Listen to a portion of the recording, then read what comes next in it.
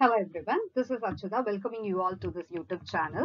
இன்னைக்கு இந்த வீடியோல நம்ம என்ன பார்க்க போறோம் அப்படின்னா Unit 10 Women's Writingல இருக்க poetry sectionல Judith Wright ஓட Request to a Year அப்படின்ற poem பத்தி தான் பார்க்க போறோம். Judith Wright author யாருன்னா Judith Wright of Australia. இவங்க எங்க இருக்காங்க அப்படின்னு சொல்லிட்டு நம்ம பார்த்தோம்னா she was born on 31st May 1915 as Judith Arundel Wright. ஷார்ட்டா வந்து Judith Wright அப்படி கூப்பிடுவாங்க. எங்க பிறந்திருக்காங்க அப்படின்னா Arundel, New South Wales, Australia. And she passed away on 25th June 2000 at the age of 85 at Canberra, Australian Capital Territory in Australia. So இங்க பிறந்தது வளர்ந்தது படிச்சது மோஸ்ட்லி எல்லாமே பாத்தீங்கன்னா it is in Australia. அவங்களோட எஜுகேஷன் அப்படின்னு பார்க்கும்போது நியூ இங்கிலாந்து கேர்ள்ஸ் ஸ்கூல்ல 1929ல வந்து படிச்சிருக்காங்க. அதுக்கப்புறமேட்டா பிலாசபி, இங்கிலீஷ், சைக்காலஜி, ஹிஸ்டரி எல்லாத்தையும் படிச்சிருக்காங்க. மேக்சிமம் இவங்களோட காலேஜ் அப்படின்னு பார்க்கும்போது யூனிவர்சிட்டி ஆஃப் சிட்னில கம்ப்ளீட் பண்ணியிருக்காங்க. சரியா?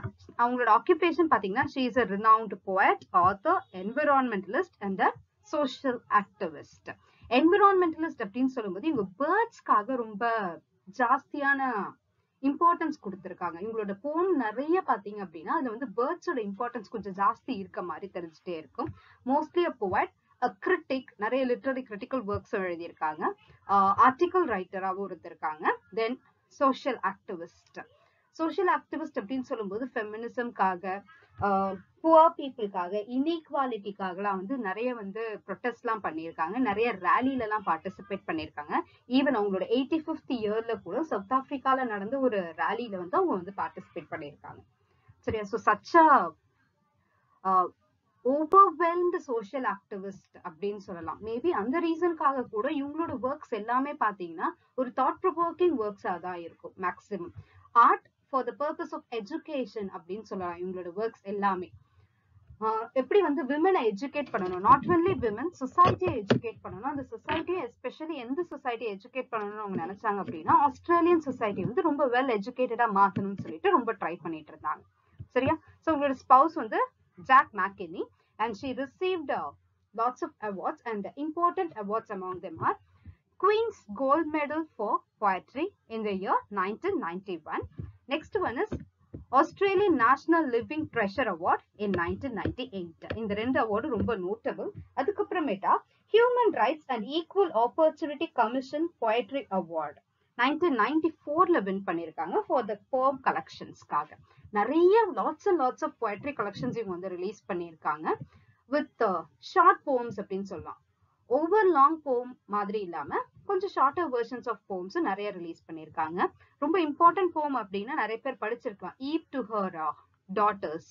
ஃபெமினிஸ்ட் ரைட்டிங்லயும் சரி, விமன் ரைட்டிங்லயும் சரி, ஈவ் டு ஹர் டாட்டர்ஸ் அப்படின்றது வந்து ஒரு ரொம்ப பாயிண்டட் போம் ஆஃப் ஆஸ்திரேலியன் லிட்ரேச்சர் அப்படின்னு சொல்லலாம். இல்ல காமன்வெல்த் லிட்ரேச்சர்லயும் அது ரொம்ப பாயிண்டடா இருக்கும். Next one is Fire in the Murdering Cathedral. Likewise நிறைய வந்து போம்ஸ் வந்து இவங்களோட வந்து ரொம்ப ஃபெமிலியரா வந்து ஃபெமினிசம் அப்படின்ற இந்த டாபிக்ல வந்து பேசப்படும். சரியா? அவங்களோட பாயிண்ட் ஆஃப் வியூல ஆர்ட் எப்படி இருக்கணும் அப்படின்னா the true function of art and culture is to interpret us to ourselves and to relate us to the country and the society in which we live. அவங்கள பொறுத்த அளவுக்கு true function of art and culture என்ன அப்படின்னா நம்மள நாமளே வந்து தெரிஞ்சுக்கிறதுக்கும், நம்மளோட country கூடயும் நம்மளோட சொசைட்டி கூடயும் எங்க நம்ம வாழறோமோ, யார் கூட நம்ம வாழ்றோமோ அவங்க கூட நம்மள ரிலேட் பண்ணிக்கிறதுக்கும் ஒரு கனெக்டரா இருக்கிறது தான் வந்து ஆர்ட் அண்ட் கல்ச்சர் அப்படின்னு அவங்க ஃபீல் பண்றாங்க. இந்த ஃபீல் தான் வந்து அவங்க கம்ப்ளீட்டா அவங்களோட எல்லா வெர்ஷன்ஸ் ஆஃப் எடிஷன்ஸ்லயும் வந்து அவங்க ரிஃப்ளெக்ட் பண்ணி எழுதியிருப்பாங்க. So the same reflection is also followed here in request to a year. So about the poem Request to அப்படின்னு பார்க்கும்போது it is published in the poetry collection called The Two Fires அப்படின்ற இந்த poem collectionல வந்து 1955ல publish பண்ணிருக்காங்க. The Two Fires அப்படின்னு சொல்லும்போது it speaks in the two fires எதை பத்தி பேசுது அப்படின்னு சொல்லிட்டு பாத்தீங்கன்னா the fall of twin towers. சரியா? அவங்களுடைய லைஃப்ல ஜுடித் ரைட் பொறுத்தளவுக்கு ட்வின் டவர்ஸ் அப்படின்னு சொல்லும்போது அது ஒரு பில்டிங்காவும் சரி, as an artistical work ஆகும் சரி, அவங்களுக்கு வந்து அது ரொம்ப இம்பார்ட்டன்ட். அவங்களோட இன்ஸ்பயர்டு ஆர்டிஸ்ட்ரி அப்படின்னு சொல்லலாம். அதனால அவங்க வந்து the two fires அப்படின்ற அந்த டைட்டில்ல எந்த ஒர்க்கை பத்தி எந்த ஆர்ட்டை பத்தி எழுதியிருக்காங்க அப்படின்னா ட்வின் டவர்ஸ் பத்தி எழுதியிருக்காங்க. அதை வந்து ஜஸ்ட் ட்வின் டவர்ஸ்னு நம்ம எடுத்துக்கலாம். R we can say two fires. Internal மீனிங்ல பார்க்கும்போது 2 ஃபயரை பத்தி அவங்க எழுதுறாங்க. தட் இஸ் ஆர்ட் அண்ட் எஜுகேஷன்ன்ற மாதிரி, ஆர்ட் அண்ட் ஆர்டிஸ்ட்ரி அப்படின்னு சொல்றோம்ல, இதை பத்தியும் நம்ம எடுத்துக்கலாம். பிகாஸ் அவங்கள பொறுத்த அளவுக்கு ஆர்ட் அண்ட் கல்ச்சர் தான் வந்து ரொம்ப இம்பார்ட்டன்ட் பேசினாங்கல்ல, அது வந்து 2 ஃபயர் அவங்க பார்த்தாங்க அப்படின்னு நம்ம நோட் பண்ணிக்கலாம். நெக்ஸ்ட் இந்த போம் ரெக்வெஸ்ட் டு இயரோட ஸ்ட்ரக்சர் எப்படி இருக்கு அப்படின்னு பார்த்தோம்னா, it is of 22 lines, total of 6 stanzas. 6 stanzas எப்படி செப்பரேட் பண்ணிருக்காங்க அப்படின்னா 5 quatrains and a couplet. That is 5 4-lined stanzas and a couplet. Finally a couplet. ஒரு 2 lines மட்டும் செப்பரேட்டடா கொடுத்திருக்காங்க. சரியா? இதோட ஃபார்ம் அப்படின்னு சொல்லும்போது it can be in called a ballad. Ballad அப்படின்னா வந்து ஒரு narrative poem மாதிரி தான் இருக்கும். Because it narrates a kind of story. So இது வந்து ஒரு confessional poem அப்படின்னு சொல்ல முடியாது, ஒரு personalized poem அப்படின்னு கூட சொல்லலாம். And it is in a style of ballad. ஒரு balladோட ஸ்டைல்ல இருக்கு, but not exactly a ballad. அதே மாதிரி sonatic ஸ்டைல்னு சொல்லலாம். ஏன் sonatic ஸ்டைல் அப்படின்னு சொல்லும்போது லாஸ்ட்ல பாத்தீங்கன்னா எண்டிங் வந்து ஒரு கப்லெட் இருக்கும். ஏன்னா சானட்ல தான் வந்து நம்ம மேக்ஸிமம் வந்து எண்டிங் கப்லெட்டை பார்க்க முடியும். ஸோ அதே மாதிரி இது வந்து ஒரு கப்லெட்டோட முடியறதுனால it is a kind of sonnet னு சொல்லலாம், but not exactly a sonnet. So இதோட மீட்டர் அப்படின்னா it doesn't follow any structured meter. ஏதாவது ஒரு கம்ப்ளீட் சிமிலர் மீட்டர் எல்லாம் இது ஃபாலோ பண்ணல. But almost when we count it can range up to iambic pentameter. அந்த மீட்ரிக் ஸ்டான்சஸ் தான் இருக்கு, but not exactly. And the speaker, இந்த போமோட ஸ்பீக்கர் யாருன்னா, poet is not the speaker, it is a mother. ஒரு mother தான் இங்க பேசுறாங்க, பட் யார் அந்த மதர் அப்படின்ற அந்த ரெவிலேஷன்லாம் கிடையாது. It can be opted for any mother. இந்த ஸ்டோரிய மாதிரி யாரோட லைஃப்லயோ ஒரு ஸ்டோரி இருந்துச்சு அப்படின்னா அவங்க வந்து இந்த போம் கூட ஈஸியா ரிலேட் பண்ணிக்கலாம். ஆன் த ஹோல் பார்க்கும்போது it is a narration of a mother அப்படின்னு சொல்லலாம். அண்ட் செட்டிங்னு பாத்தீங்கன்னா it is a past setting. ஏன் பாஸ்ட் செட்டிங் இங்க சொல்றோம் அப்படின்னா, பிரசன்ட்ல நடந்த விஷயத்த பத்தி இந்த போம் பேசல. இந்த போம் பாஸ்ட்ல நடந்த ஒரு ஆக்ஷனை ரிகலெக்ட் பண்ற மாதிரி தான் இருக்கு. அதனால இது வந்து ஒரு பாஸ்ட் செட்டிங்ல தான் இருக்கு.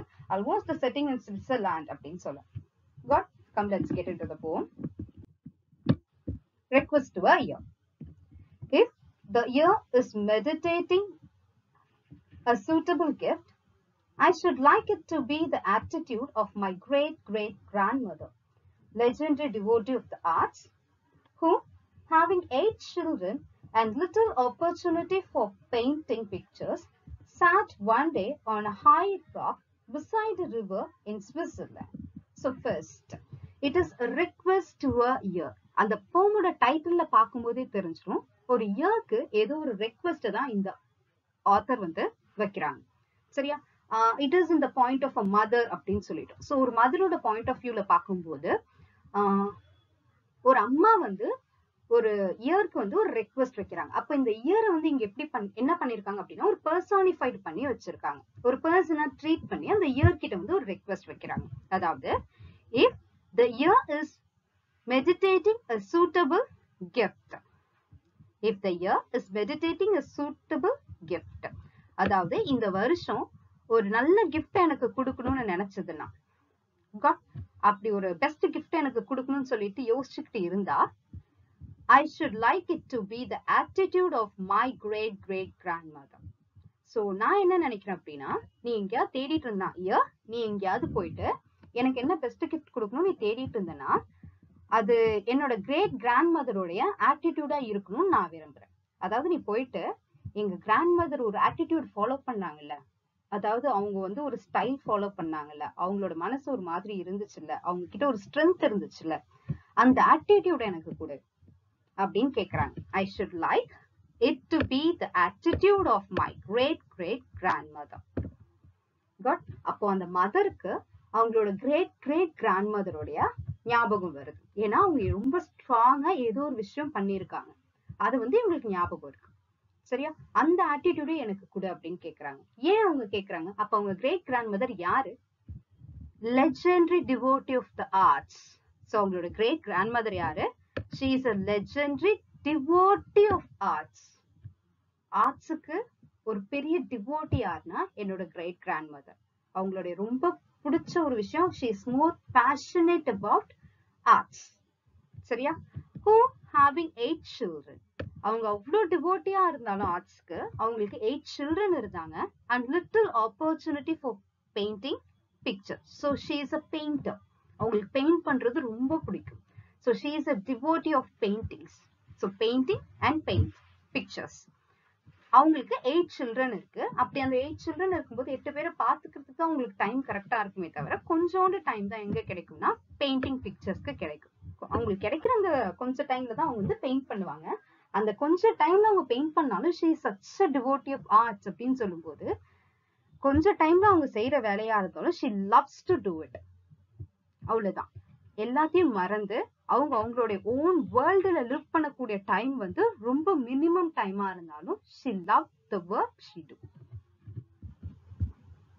Sat one day on a high rock.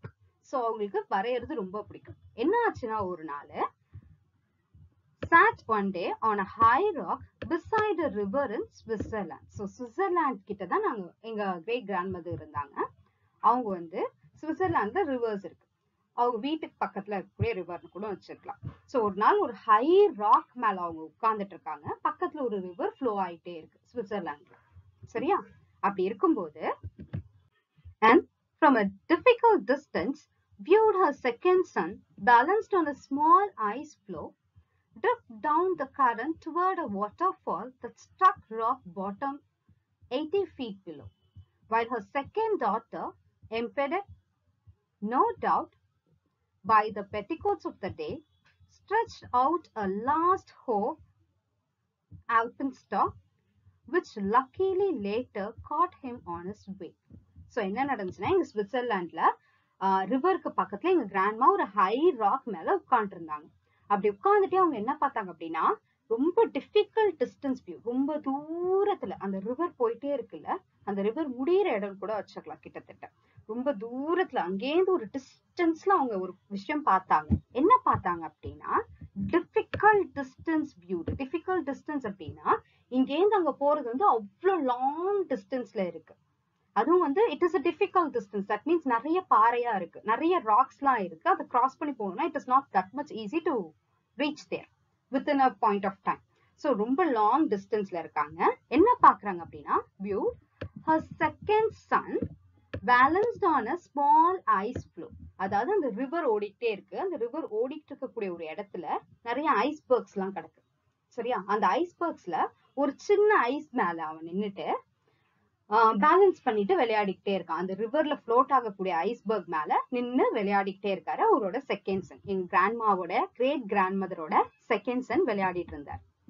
விளையாடிட்டே இருக்கும்போது திடீர்னு என்ன ஆச்சுன்னா drift down the current toward a waterfall that struck rock bottom 80 feet below. So திடீர்னு என்ன ஆச்சு, அந்த ஐஸ்பர்க் மேல அவர் விளையாடிட்டே இருக்கும்போது ஸ்லிப் ஆகி கீழே விழுந்துட்டார். அப்படி ஸ்லிப் ஆகி விழும்போது அந்த வாட்டர் ஃப்ளோ இருக்கும், அந்த ரிவர்ல இருக்கக்கூடிய வாட்டர் ஃப்ளோ வந்து ஸ்ட்ரெயிட்டா எங்க போகுதுன்னா ஒரு வாட்டர் ஃபால்ஸ் நோக்கி போகுது. சரியா? அது கிட்ட அவர் விழுந்துட்டார். வாட்டர் ஃபால்ஸ் நோக்கி போகுது. அந்த வாட்டர் ஃபால்ஸ் எவ்வளவு ஹைட்ல இருந்து கீழே விழுது அப்படின்னு பார்க்கும்போது 80 feetல இருந்து கீழே விழுது. அப்ப அந்த வாட்டர் ஃபாலோட ஸ்டார்டிங்க்கும் எண்டிங்க்கும் பாத்தீங்கன்னா 80 feet இருக்கு. சரியா? அந்த ராக்கோட பாட்டம் போய் டச் பண்ணா 80 feet வந்து கேப் இருக்கு. சோ அந்த இடத்துல டக்குன்னு என்ன ஆயிட்டாரு, ஸ்லிப் ஆகி விழுந்துட்டார். ஸ்லிப் ஆகி விழுந்த உடனே while her second daughter, second Sun விழுந்த உடனே அவங்களோட செகண்ட் டாட்டர் ஐயோ விழுந்துட்டாங்களே, எல்லாரும் விளையாடிட்டு இருக்கும்போது விழுந்துட்டாங்க. அப்படி விழுந்துட்டாங்க அப்படின்னு போய் பிடிக்கலாம் அப்படின்னு பார்க்கும்போது impeded அப்படின்னா சடனா அவங்களால மூவ் ஆக முடியும் அந்த இடத்த விட்டு. ரீசன் என்ன? no doubt by the petticoats of the day. So what is the reason of the petticoats of the day அப்படின்னா அது ரொம்ப பெருசா இருக்கும் அந்த காலத்து ட்ரெஸ் எல்லாம். சரியா? கிரேட் கிராண்ட் மதர் அப்படின்னு சொல்லும் போது இந்த போமே 1955ல வந்திருக்கு. கிரேட் கிராண்ட் மதர்னா கண்டிப்பா அட்லீஸ்ட் ஒரு 50 to 60 years பேக் அப்படின்னு சொல்லிட்டு வச்சா கூட இட் ஹேப்பன்ட் இன் 19th centuryன்னு வச்சுக்கலாம். அந்த 19th centuryயோட கார்மெண்ட்ஸ் எல்லாம் பார்க்கும்போது அப்படிதான் இருக்கும். தட் டு இன் சுவிட்சர்லாந்து அப்படின்னு சொல்லும்போது ஈஸியா நம்மளால கெஸ் பண்ண முடியும். ஒரு குவீன்லி ட்ரெஸ் மாதிரி தான் சின்ன பசங்க எல்லாம் போட்டிருப்பாங்க. ஒரு லாங் ஃப்ராக் இருக்கும். அந்த ஃப்ராக்கோடைய பாட்டம் பாத்தீங்கன்னா ரொம்ப பெருசா இருக்கும். சரியா, நிறைய லேயர்ஸ் இருக்கும். ஸோ ஃபர்ஸ்ட் டக்குன்னு என்ன பண்ண முடியாதுன்னா அவங்களால ஹோல்ட் பண்ணிட்டு வாக் பண்ண முடியாது. So walking is such a difficult thing. அதுவும் ராக்ஸ் நிறைய இருக்கக்கூடிய பிளேஸ் வேற, அது தண்ணியில வேற போகணும். ஸோ ஃபர்ஸ்ட் டக்குன்னு என்ன ஆகுது, அவங்களுக்கு வந்து ஈஸியா வந்து மூவ் ஆகி அவங்களை வந்து ஹோல்ட் பண்ணி பிடிக்க முடியல அந்த பையனை. அதனால அவன் என்ன பண்றான் அப்படின்னா stretched out a last hope alpenstock. That is, so finally இப்படி ஓடிட்டே இருக்கா, இவன் இங்க வாட்டர் ஃப்ளோ ஆகுது, இந்த இடத்துல விழுந்துட்டான், காட் விழுது இங்க நிக்கிறான். அப்படி இருக்கும்போது அந்த கேர்ள் வந்து இங்க நிக்கிறான். அவளுடைய ஸ்கர்ட்டால என்ன ஆயிடுச்சு, அவனை டக்குன்னு வந்து பிடிக்க முடியல. காட் உடனே என்ன பண்றா, இங்க இருந்து ஒரு ஆல்பன் ஸ்டாக் வந்து நீட்டுறான். ஆல்பன் ஸ்டாக் அப்படின்றது வேற எதுவும் இல்ல, வாக்கிங் ஸ்டிக் தான். சரியா, ஆனா அந்த வாக்கிங் ஸ்டிக் எப்படி இருக்கும்னா எண்ட்ல பாத்தீங்க அப்படின்னா அயன் ஸ்டாக் இருக்கும். சரியா, எண்ட்ல வந்து ஒரு ஆணி இருக்க மாதிரி ஞாபகம் வச்சுக்கலாம். ஆணியை விட கொஞ்சம் பெருசா இருக்கும். ஸோ வாக்கிங் ஸ்டிக் ஃபுல்லா உட்டன் தான், ஹேண்டிலோட உட்டன் இருக்கும்.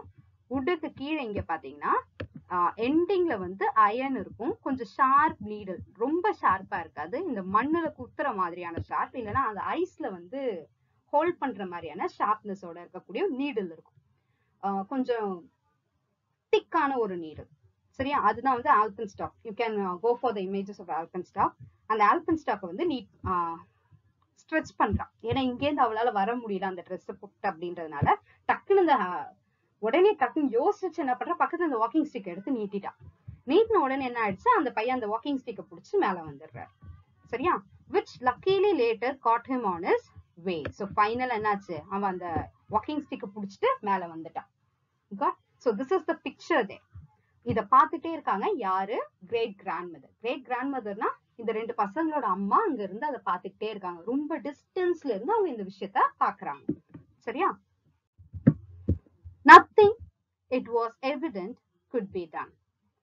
And with the artist's isolating eye, my great grandmother hastily sketched the scene. The sketch survives to prove the story. Why? So finally, nothing, it was evident, could be done. So finally அவங்க என்ன சொல்றாங்க, nothing, it was evident. That means எதுவுமே பண்ண முடியாது, அது எவிடென்ட்டா தெரியுது. Reason என்ன, difficult distance, அவங்களோட டிஸ்டன்ஸ் ரொம்ப ஜாஸ்தியா இருக்கு, அதனால அவங்களால வேற ஒண்ணுமே பண்ண முடியாது. இங்க இருந்து என்ன பண்ண முடியும், வேடிக்கை தான் பார்க்க முடியும். அந்த ஆக்ஷன் பாசிட்டிவா முடிஞ்சது ஹாப்பி, அது நெகட்டிவா முடிஞ்சிருந்தாலும் இவங்களால வேடிக்கை மட்டும் தான் பார்த்துட்டு இருந்திருக்க முடியுமே தவிர பாசிட்டிவா எதுவுமே வந்து செஞ்சிருக்க முடியாது. So she just witnessed all the actions happened there.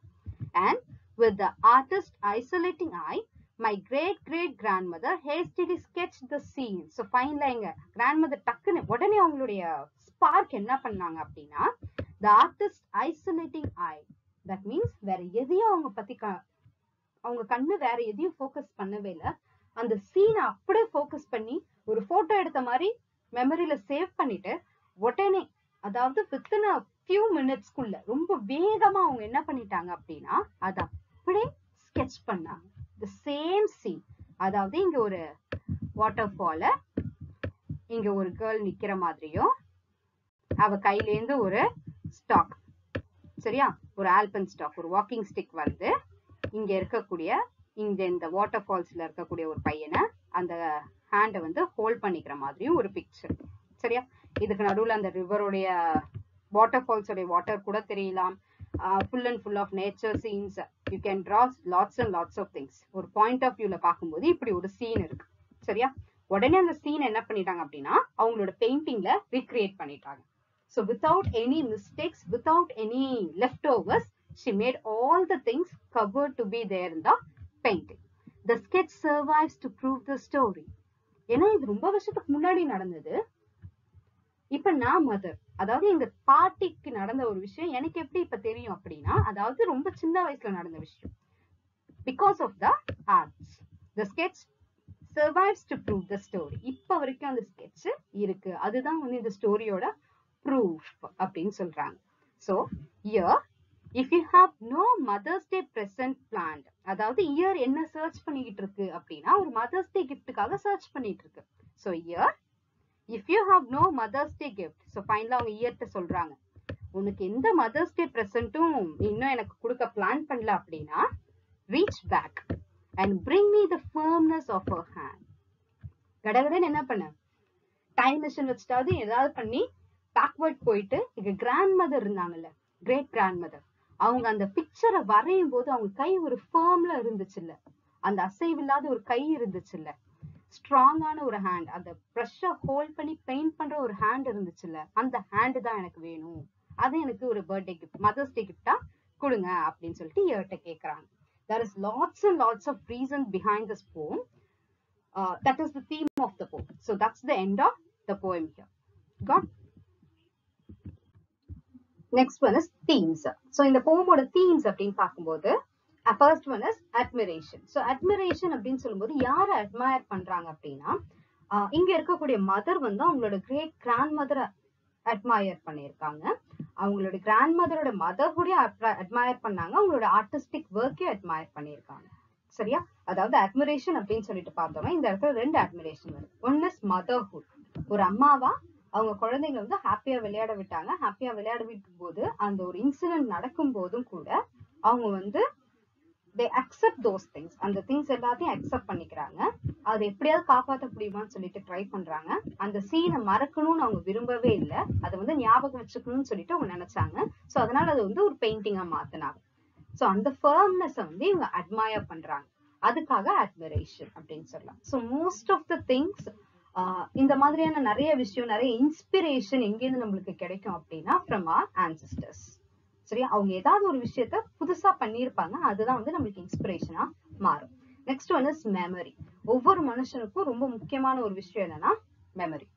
சரியா? Just for exam purpose memory கிடையாது, அவங்களோட வாழ்க்கையில நடந்த இன்சிடென்ட்ஸ் எல்லாத்தையுமே வந்து ஒரு ஞாபகமா வச்சுட்டே வருவாங்க. அது ஏன் அப்படின்னா it is a lesson for them, right? From the experience they used to get the solution.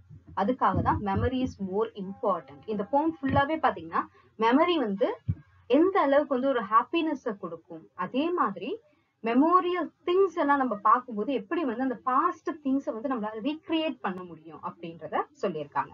Next one is arts. As of all, arts is the only way that you can get away from your internal emotions. சரியா? இங்க இந்த போம்ல இருக்கக்கூடிய great grand mother, அதாவது பாட்டி, அவங்களுடைய மதர்ஹுட்ல இருக்கும்போது அந்த இன்சிடென்ட்டை பாக்குறாங்க. அதுல இருந்து வெளியில வரணும் அப்படின்னா குறைஞ்சது ரொம்ப நாள் ஆகும். பிகாஸ் அந்த மாதிரி ஒரு இன்சிடென்ட் நியர்லி டெத் வரைக்கும் அவங்க குழந்தை போயிட்டு திரும்பி கிடைக்கிறதுல இருந்து திரும்பி அவங்க வெளியில வரணும்னா அது ரொம்ப லாங் டைம் ஆகும். பட் அந்த பயத்தெல்லாம் ஒரு பக்கம் தனியா வச்சுட்டு அவங்க என்ன பண்ணாங்க, பெயிண்ட் பண்ணாங்க. Reason is the love for arts. So art has the capacity to take away your bad emotions. Got? அதனால next one is the role of the artist in difficult times. எப்பயுமே பாத்தீங்க அப்படின்னா only artist has the capacity to handle the situation அப்படின்னு சொல்லலாம்.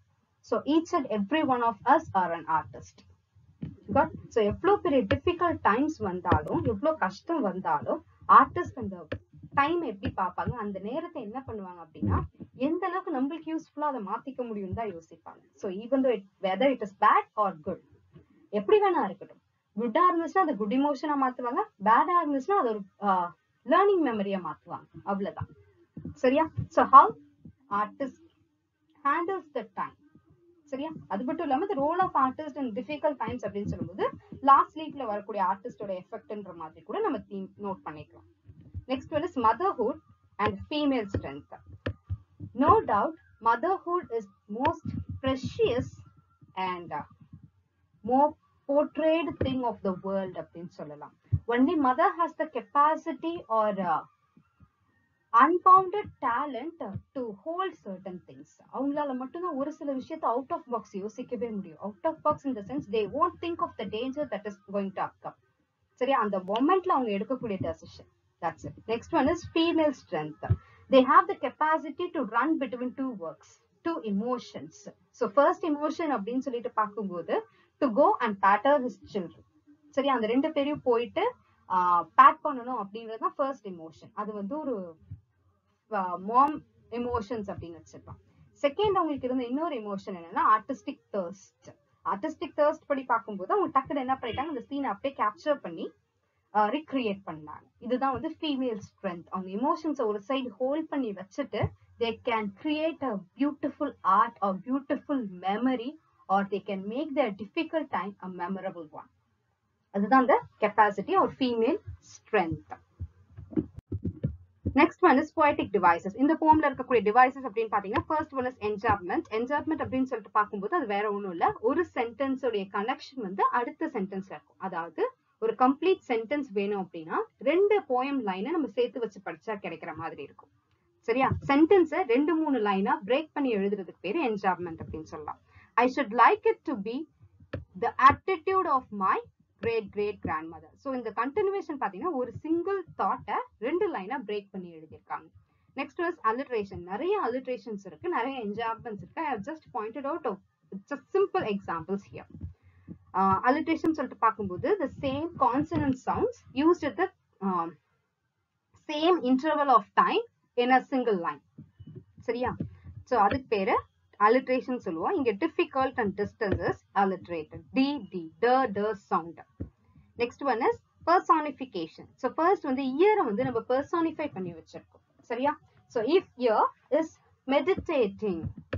So ear is meditating. Meditating is the work done by human being, whereas here ear used to do it. So inanimated object animated மாத்துறது.